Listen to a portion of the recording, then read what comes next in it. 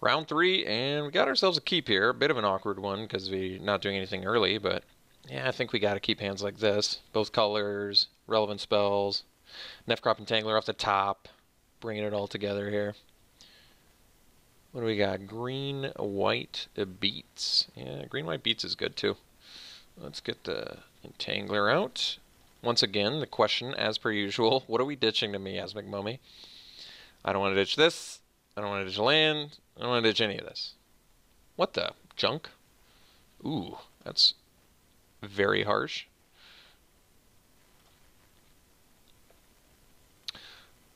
Opponents living in Value Town, huh? Alright, that's fine. Kill our thing, lifelink us, keep your dude, buff him. Alright, Mr. Harsh. Mr. Harshity here. Let's kill your harsh dude. Alright. Still no idea what I'm ditching to the mummy. Ah. So there's a fatty deck. I see. Well, that was a good draw for a fatty deck. I guess that we're just going to play an initiate and then not play the mummy because I don't want to discard any of those. Makes sense.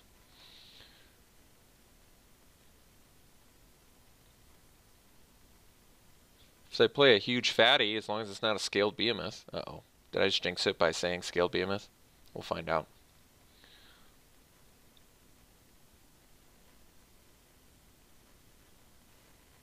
Oh, wow.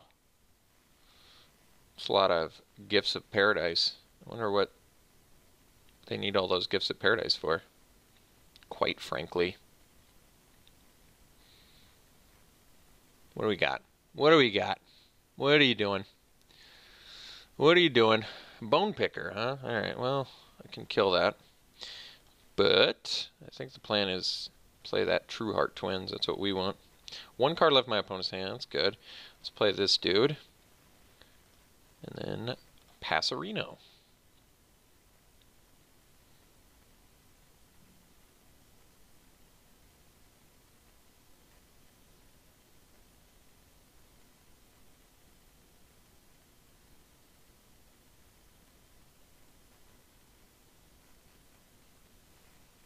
Oh, well, my opponent deemed that worthy of killing, so alright.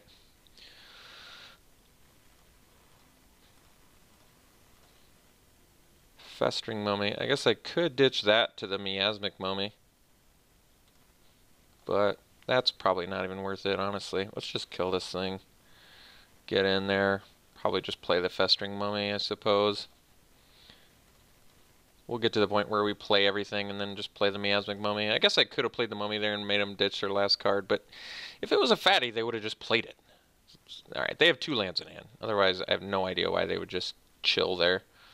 So let's get in, and now I guess we can ditch a land to the Miasmic Mummy, which is fine. We got some beating to do here.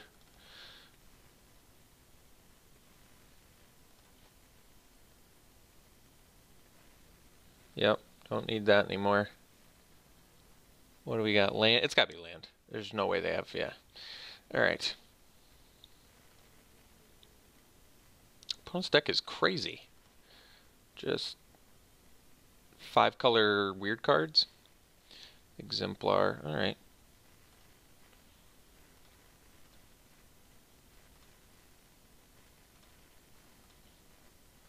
Another mummy. I don't really want to cast a never return on an exemplar of strength. Kind of don't. But at the same time, maybe I'm supposed to. Kill it. Get in for 5. Follow up. I mean, I'm going to get in for 5 anyway, I guess. Alright, let's just get in there. I mean, they're not blocking. They're not blocking, but we'll do it anyway. I mean, I should save this for something more substantial. Whatever. Let's just get in for 4. Keep the mummy back. It can block the exemplar, deal the damage to it, and still kill it.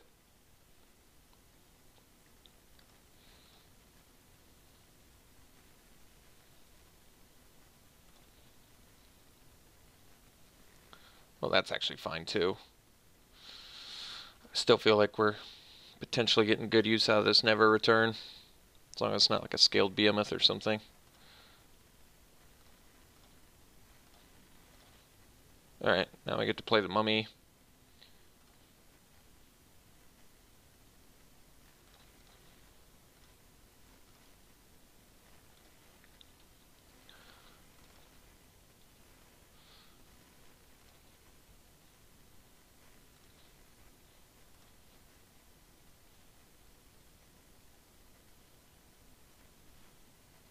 Whoa.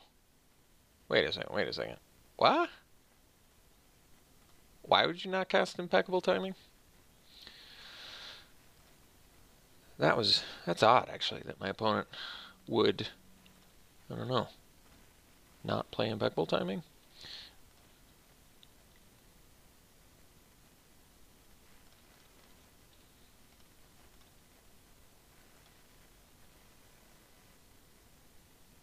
I guess we can hold the mountain in case I draw another Miasmic Mummy. I do have 2 more in here after all.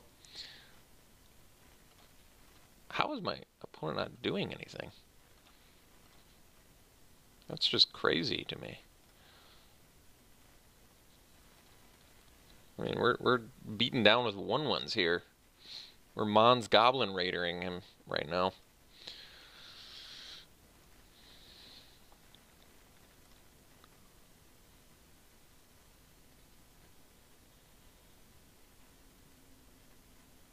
Just lands. Wow. I've been there. I have been there. It's not a pretty sight.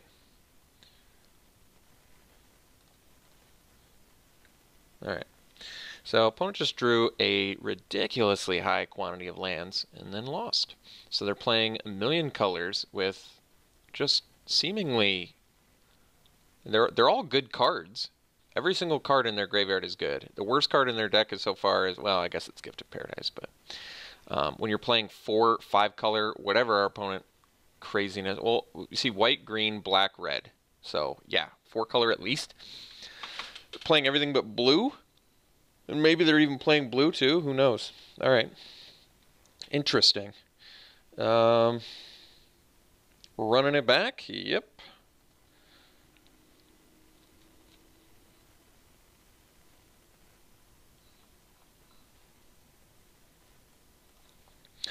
I can actually keep this hand. It's not great, but this is where Fetid Pools actually looks decent, since we can cycle it. Yeah, so we're going to end up cycling the Fetid Pools at some point, and we're going to ditch a mountain to Miasmic Mummy. I would think Mummy's a little bit more harsh against my opponent, because they have a lot of fatties, so they both need their lands and their fatties.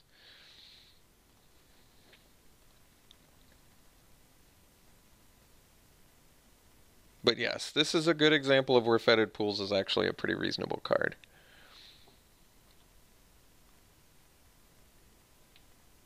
Or why it's a good idea, even in aggro decks, to play the cycle rare lands.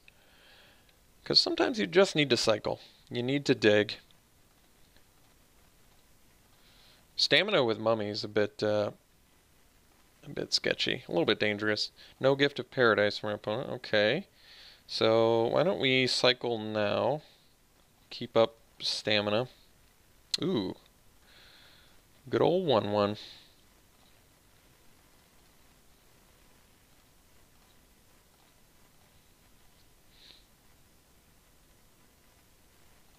Alright, we'll electrify that dude.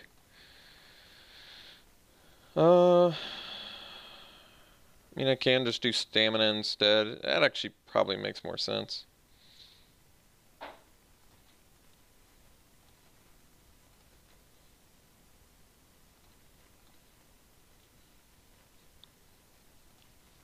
So we'll do this. We're going to discard a land, and then they have to discard something too, so it's not bad. Guess we don't need any more of those. And I didn't attack with the Mummy because, I don't know, I guess I could have. They discard a land. What do we got? Colossipede. Well, I can't electrify that, so guess we're going to 2-for-1 ourselves here. Although, no, I guess at this point I can just Curse Minotaur and pass.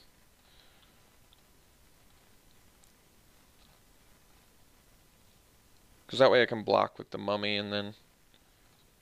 Alright.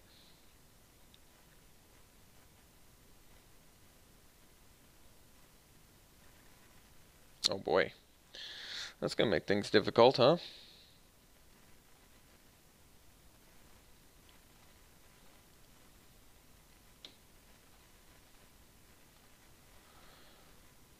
I guess we can attack for 2 and then electrify. If they don't block, it's fine too, actually. I just play the twins. They do in fact block. Alright, so do that and then electrify. Get rid of the big dude.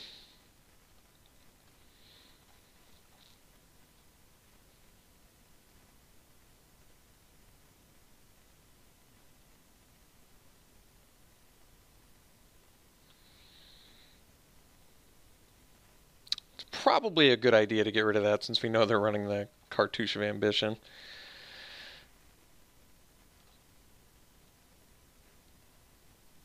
Alright, that's actually pretty reasonable.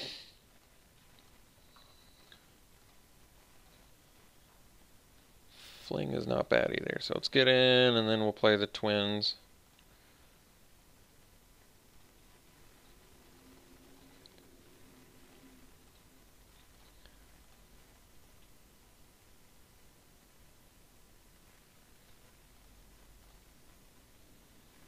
No attacks. All right.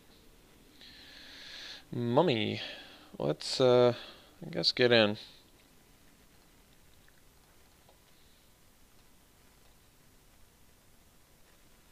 I could have played the mummy, but the problem with that is...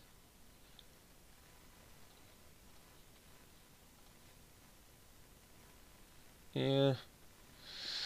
Alright. Yeah, I guess we're hanging out. I don't really want to play Miasmic Mummy and throw away Fling right now. Not in love with that idea.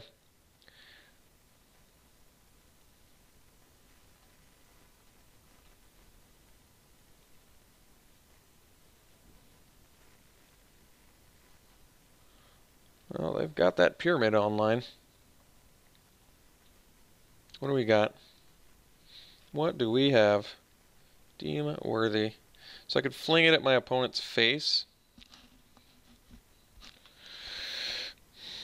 Yeah, I guess. 4 damage for 2 mana is pretty good.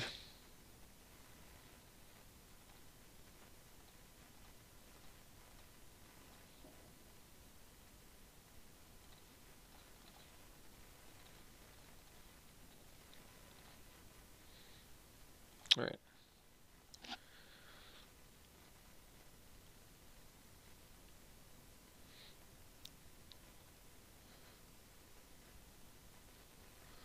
Oh, it's going to be a tough one.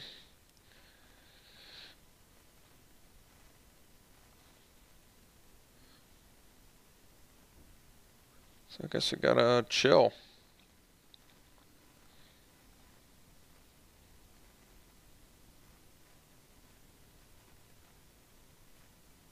Oh boy.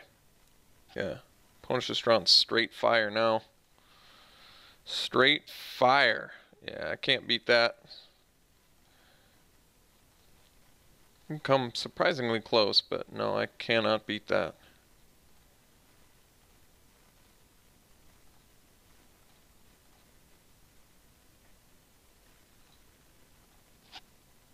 Regal Caracol into Sandworm Convergence is so good. That's so broken good.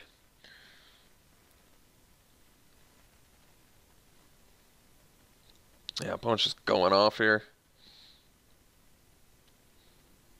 But considering how ridiculously poor they drew in that last game, I guess it makes sense. Had to make up for it. Because they drew straight garbage that last game, but they ripped hard this game. Holy crap, did they rip hard. Why would you do that one? Yeah, that's insane. I don't know how I could possibly win here. So, kill that guy and then attack with a bunch of dudes that can't get in anyway. We're so dead. Why am I still playing? I don't know. Those are good questions. I don't have answers for them. There is no way to win. Literal impossibility of winning. Like, I have no idea. There is no way to win here.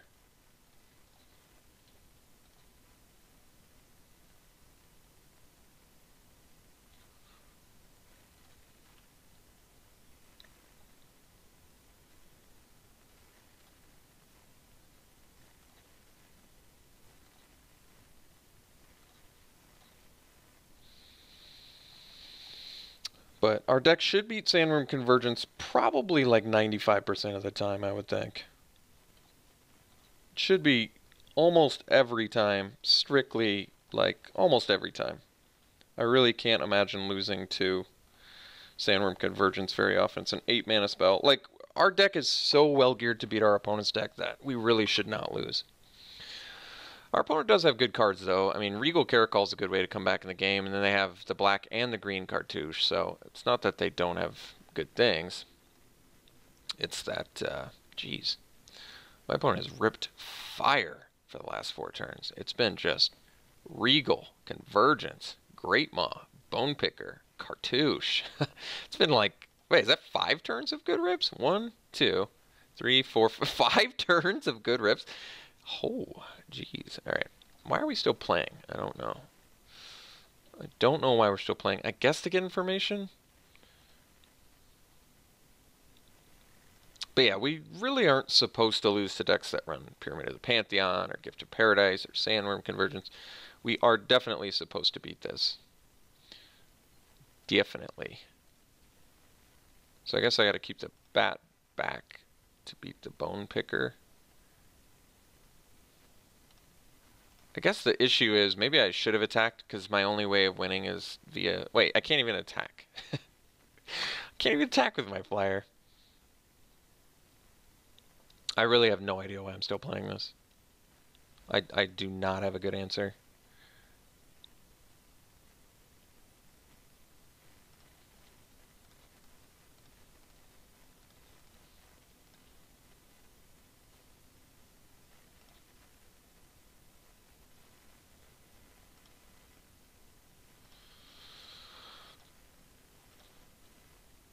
Trial of Zeal.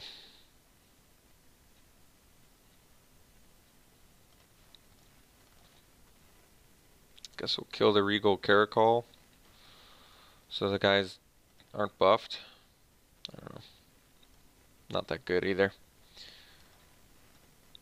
I mean, we're behind on the clock too. I really should just concede, but maybe I just can get a little more information.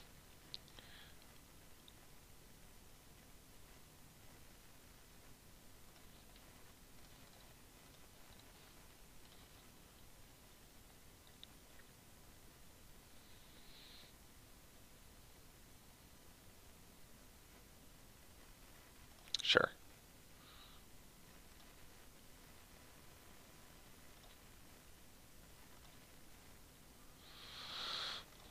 All right, let's go to game 3. Yeah, this should be an easy win, but will it be? That is the question. It should definitely be an easy win. Our opponent's playing... We're playing 2-color aggro, and our opponent's playing 4-color Sandworm Convergence. Yeah, we are supposed to win this match probably 90% of the time. I would think we would win. I would be surprised if we lost more than 10% of the games. But you just never know. Magic is a fickle game. All right, we want to play first. Yep, it's a keep.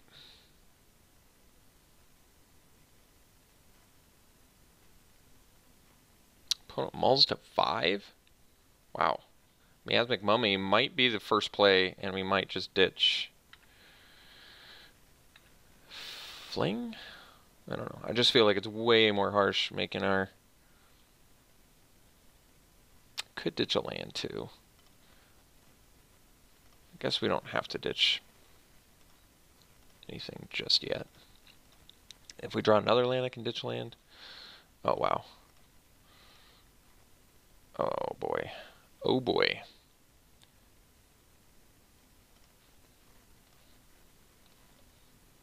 We definitely want to play back-to-back Mummy. Or do we? Or do we?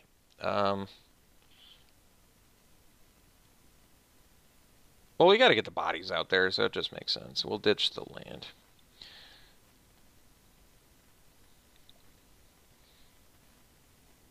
Oh, boy. That's not what I was expecting. That's not what I wanted to see. Ditch a land again, or ditch a fling? Well, to be honest, kind of don't want to ditch the fling. So let's ditch the land, I guess, but then I can't play Electrify. No, we still, okay. Ditch the land. I feel like fling can still do some things.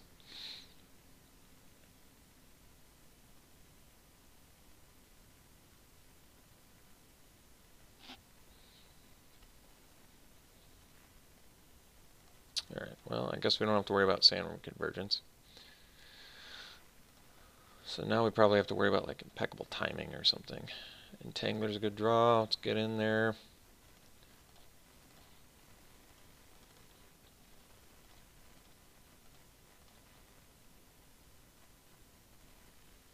Alright.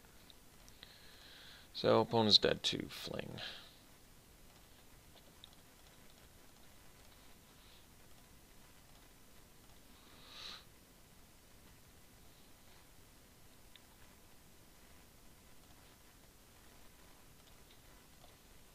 Alright. So, ended up winning. Black-red aggro. And even with the massive punt in match 1, game 1. Low curve gets there, yeah. This format is, yeah, becoming a little bit predictable, isn't it? Low curve wins. That is just how it goes. But if you know it, then I imagine you have success in this format. But if you don't know it, I would start doing it. I highly recommend low curve, aggressive decks. All right, we'll see you for the next draft. Thanks, folks.